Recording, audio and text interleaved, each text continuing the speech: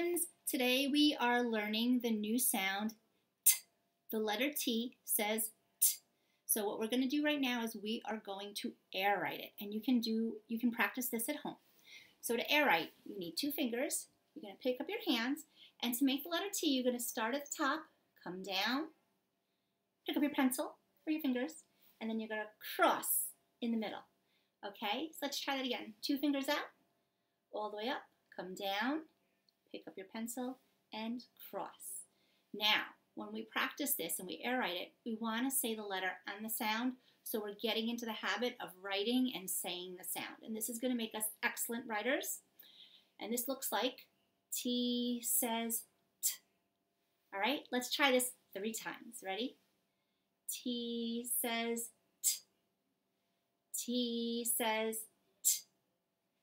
T says T. All right, great. Now it's your turn.